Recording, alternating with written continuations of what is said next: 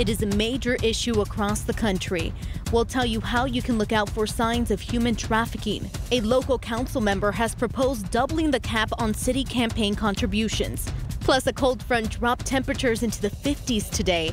Meteorologist Adam Caskey will be here to talk about how long we can expect the cold snap to last. Thanks for joining us for KSAT News at 9. Streaming from here in the KSAT 12 newsroom, I'm Tiffany Huertas, filling in for Myra Arthur.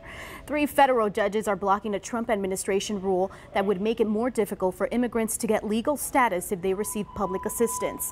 Friday's rulings in New York, Washington State and California come just days before the regulation was set to go into effect on Tuesday.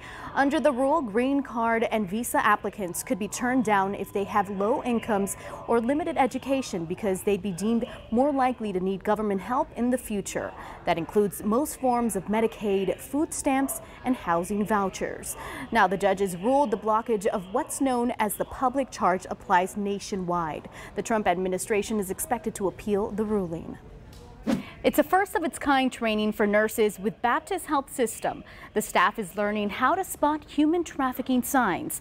I take a look at what a nurse's role is in combating human trafficking and what parents should look out for. There are 2 categories of human trafficking: sex trafficking and labor trafficking. And sometimes healthcare professionals are the first line of defense. Chief Nurse Executive for the Baptist Health System, Kristen Lemus, says this summer the hospital provided a class to employees to ensure they are prepared to identify victims. We had a local expert here come in and train our nurses on just identifying, looking for clues when a patient presents in the ED or they present up on the floor. Some of the things that we look for that would be red flags for us are patients who come in for like pelvic pain, assault, wanting an STD check. Those would be some of the signs. Any type of bruising on their body. Lemus says they learned how to look for signs from different viewpoints. So he taught us both ways. He taught us, what to look from a nursing perspective, but also what to look for as a parent. Here are signs parents should look out for. Bruises in various stages of healing caused by physical abuse. Scars, mutilations, or infections due to improper medical care. Urinary difficulties, pregnancy, disorientation, confusion, phobias, or panic attacks caused by daily mental abuse, torture, and culture shock. In Texas, the number of human trafficking cases are rising. According to the National Human Trafficking Hotline, in 2016, 681 cases were reported. In 2017, that went up to 811 cases. Last year, there were 1,000 human trafficking cases reported. Lemus says that they will be training more employees in the upcoming months. Not only nursing, but our techs, our physicians, everyone else is educated as well, because they might not open up to a nurse, but they might open up to somebody else that's caring for them. Maybe we can offer help, but they may not accept it at that time. But if we can just even plant that seed, and maybe the next time they come in, they'll accept it. That's important to do too. Here's a look at the agencies and their phone numbers if you need to report suspected human trafficking.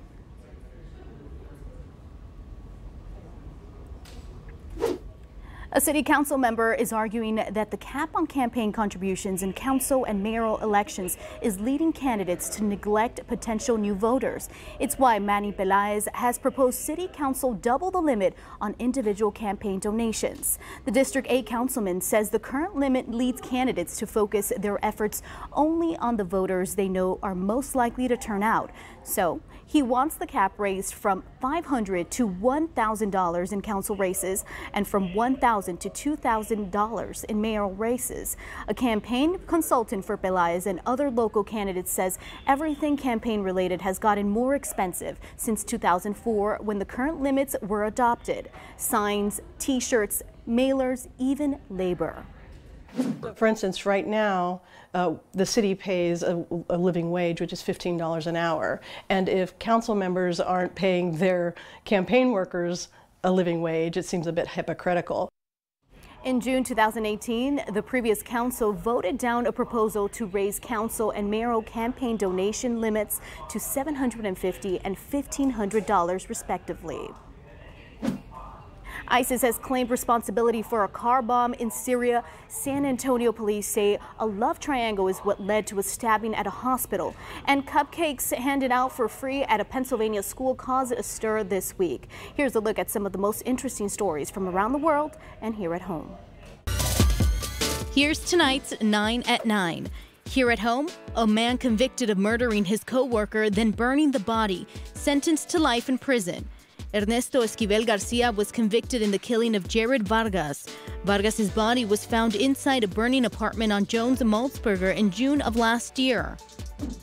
The Islamic State has claimed responsibility for a deadly car bomb in Syria. The bomb went off in a busy area, killing at least 4 people. San Antonio police say a love triangle led to the stabbing of a man inside Methodist Specialty and Transplant Hospital. Police say they don't know who did it. Now it's just a matter of time tracking down that man. That man who was stabbed had been a visitor at this hospital, accompanying a woman. Police say the other man showed up and a fight broke out, apparently having to do with the woman. Police say at no point during this whole thing did the hospital go into lockdown mode. They say it happened so quickly with the suspect escaping, and there was no time for that to happen. Massive wildfires burning in California. Time-lapse shows flames devouring this hillside.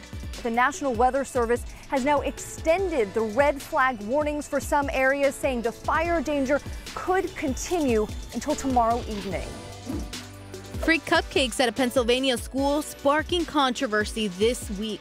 Some students complained about the message that came with the cupcakes. They read, quote, "Each cupcake is for a child who does not get to celebrate a birthday because of abortion."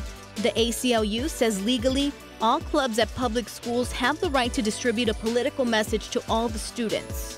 The law is very clear that every other student group in the school has the same rights. Well-known actress and activist Jane Fonda arrested while participating in a climate protest in Washington. She was one of 15 people arrested. Fonda was demonstrating with the group that has pledged to hold demonstrations every week focused on climate change. Southwest Airlines is getting rid of its lowered senior fares. The airline says the discount is over as of December 11th. According to a new study, honeybees can count higher than originally thought. Building on research that determined bees can count up to 4 and compute basic arithmetic, the new findings reveal they can learn numbers even higher. The lead scientists observed bees are a lot like humans and more likely to make the right choice to avoid a negative consequence. A Washington state family has a close call with a bear. They were on a hike when the bear came up to them. The bear took a quick sniff and then continued on its way. To read more about these 9 stories, just head to ksat.com/news@9. I love this weather, but you know what? You know how I know it's still cool outside? I sit right by the door. Oh, it's constantly opening and closing, and you get that gust of whether it's hot and humid air or like today, that cool air. Nice and cool. Yeah. I And love so it.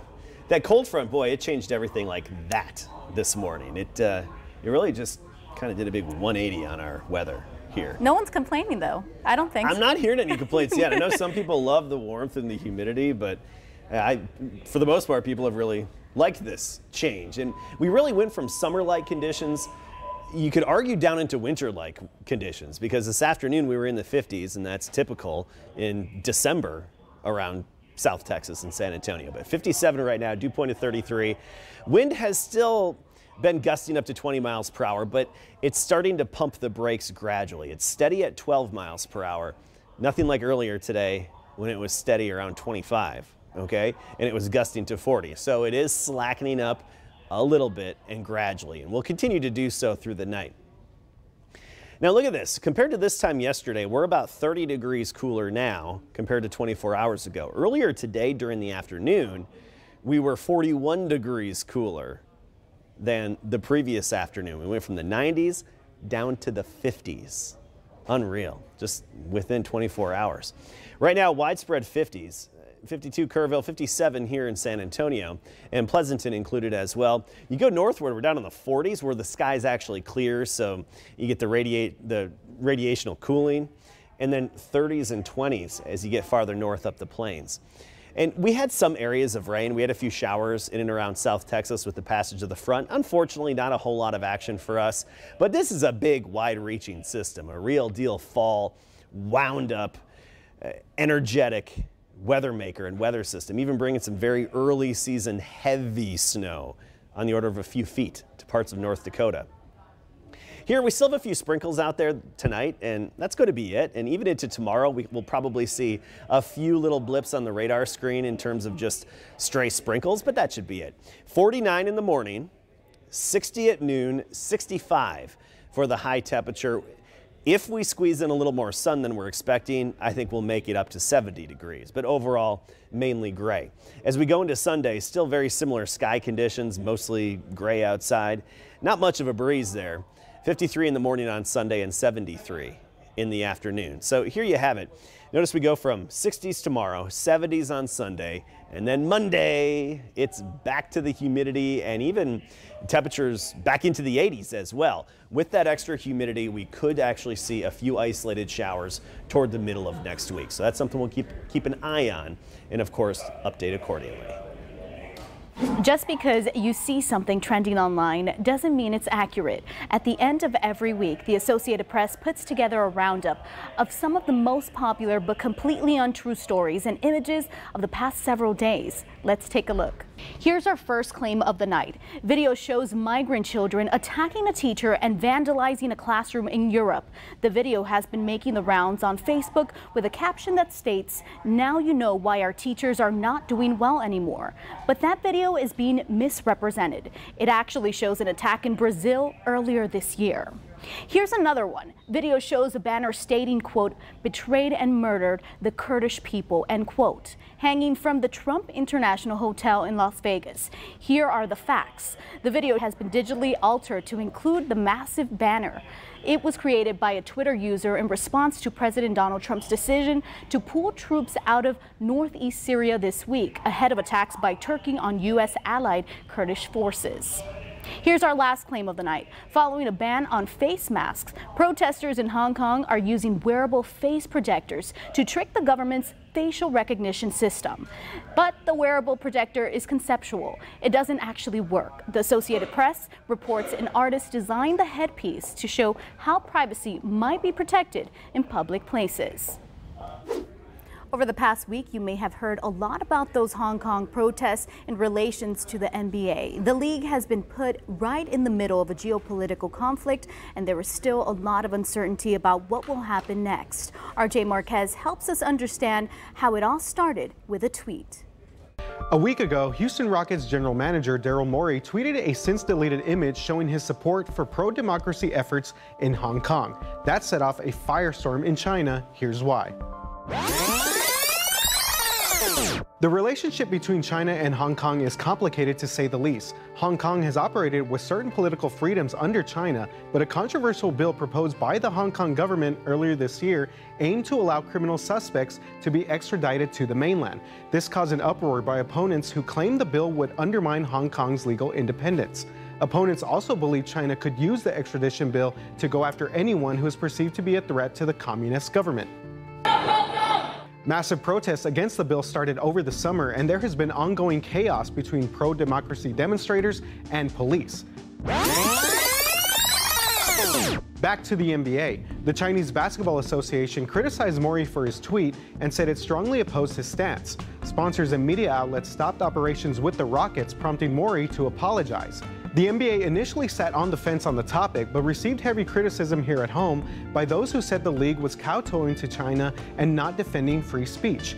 Commissioner Adam Silver then publicly said the league supported Morey and would not regulate what its players and employees say on these issues.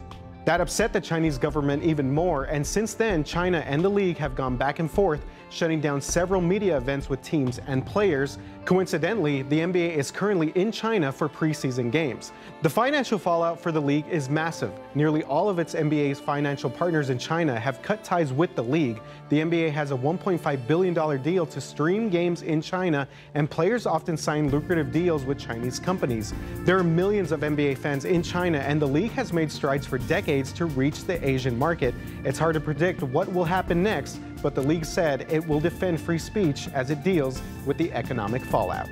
For The 9, RJ Marcus. And we'll be back in just 1 minute.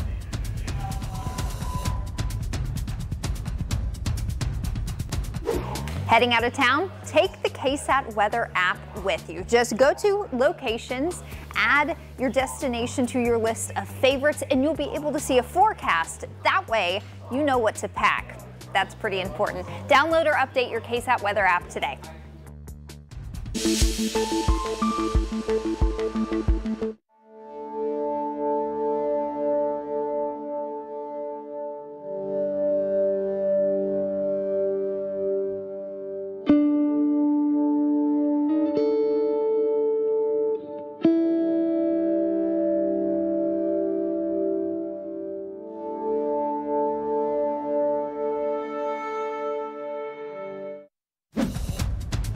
Here at home, Northeast Independent School District wants to use it as a teaching moment. A student was arrested at Bradley Middle School after district police say they found a loaded handgun in his pocket. The officers found the weapon after they were tipped off by students. The district says there was never a specific threat to students, but this is still an example of if you see something, say something.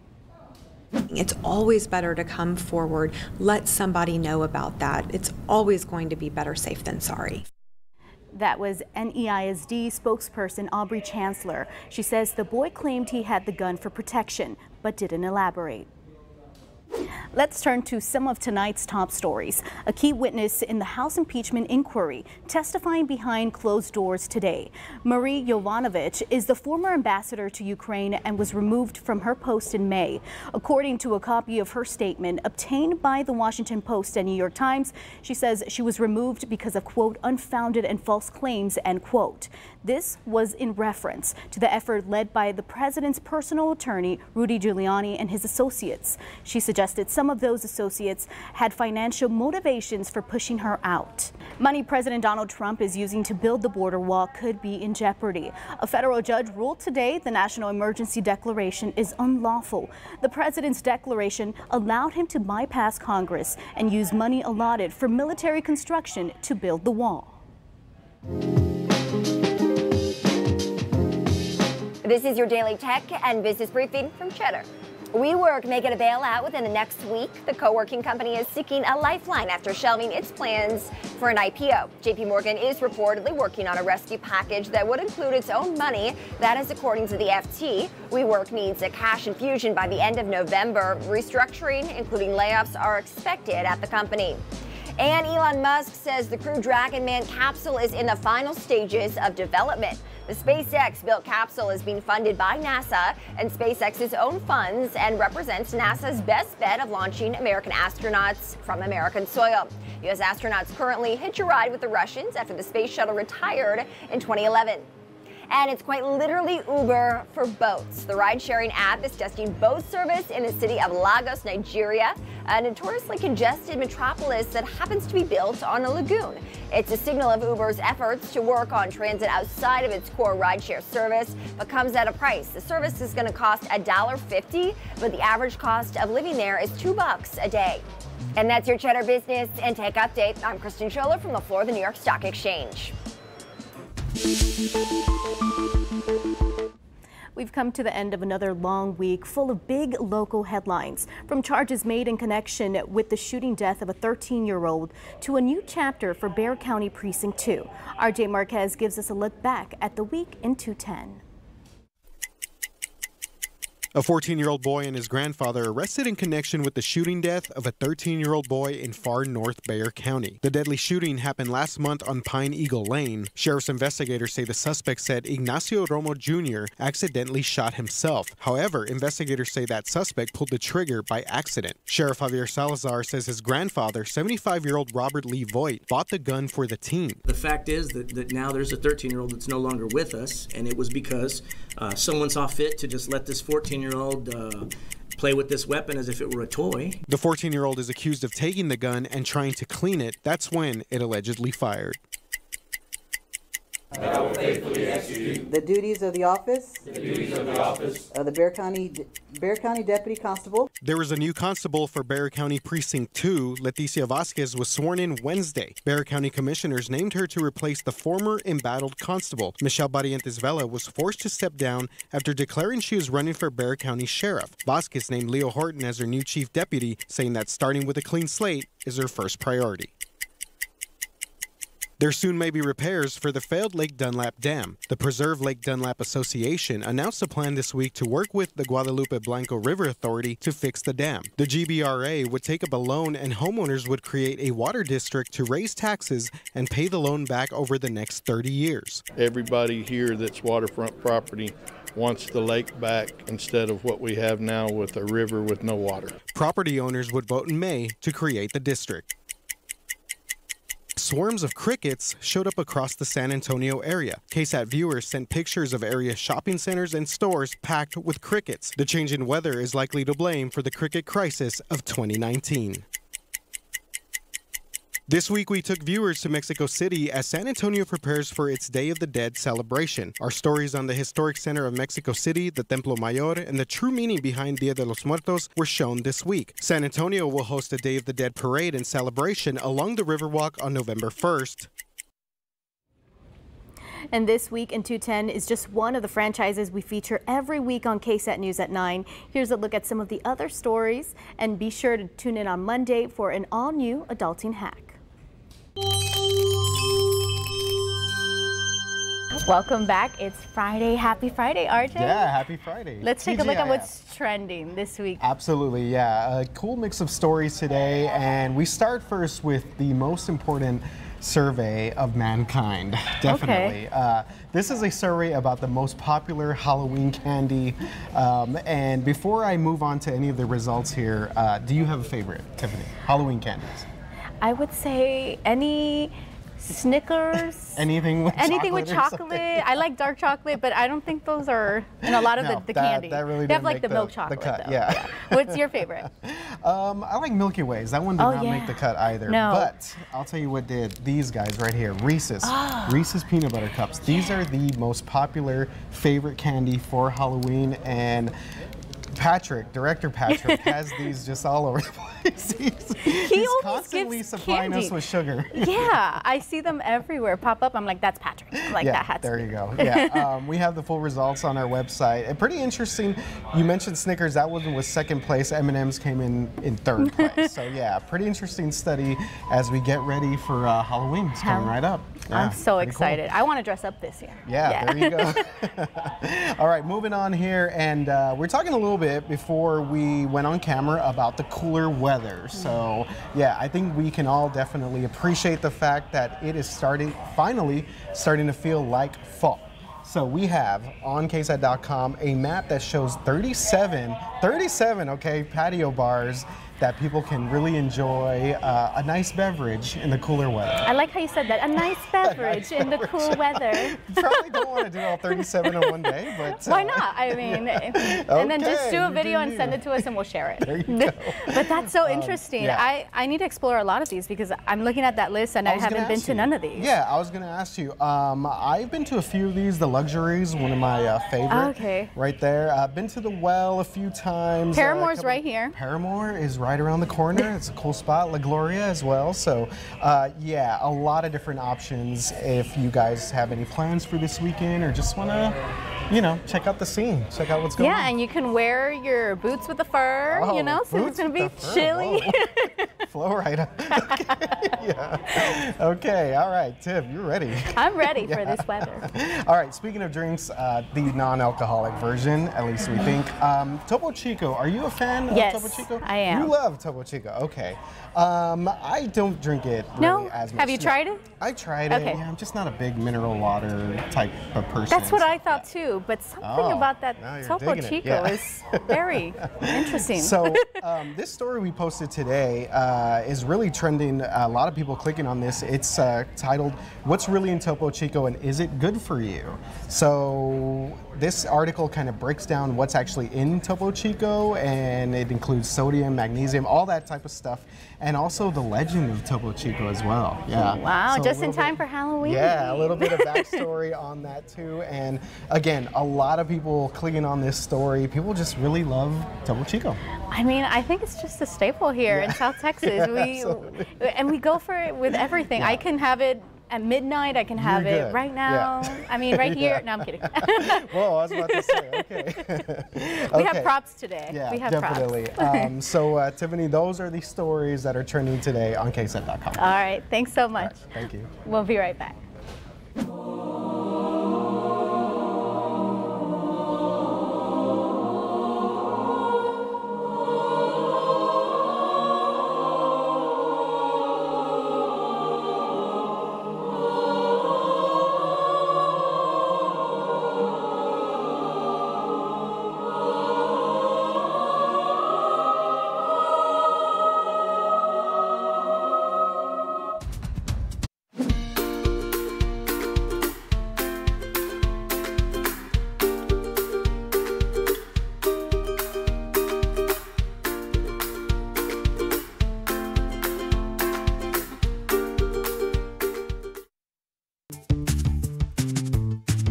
Happy Friday, happy cold front day. Not a good lip gloss day, ladies. It's just gonna get stuck. Things will be staying cloudy for the rest of your Friday. We'll have a chance of some showers and sprinkles through the afternoon as well. And winds will be staying gusty. Gusts could be up to 30, 35 miles per hour through late this afternoon. So for any Friday night football games, bundle up, bring a blanket, jacket. It's gonna be chilly out there. Today, our temperature is limited to the 50s. We will see a warming trend as we get into the weekend, but I expect plenty of cloud cover to hang around Saturday into Sunday as well. Afternoon temperature Saturday in the 60s. By Sunday, we'll be back in the mid-70s. Finally feels like fall parkour. Spread some love this weekend. We'll see you next week. Thanks for watching. Have a great weekend. The Night Beat starts in 30 minutes.